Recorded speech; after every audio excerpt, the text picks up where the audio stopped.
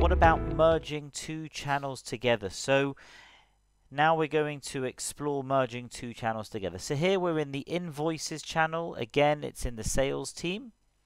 It has posts, as you can see.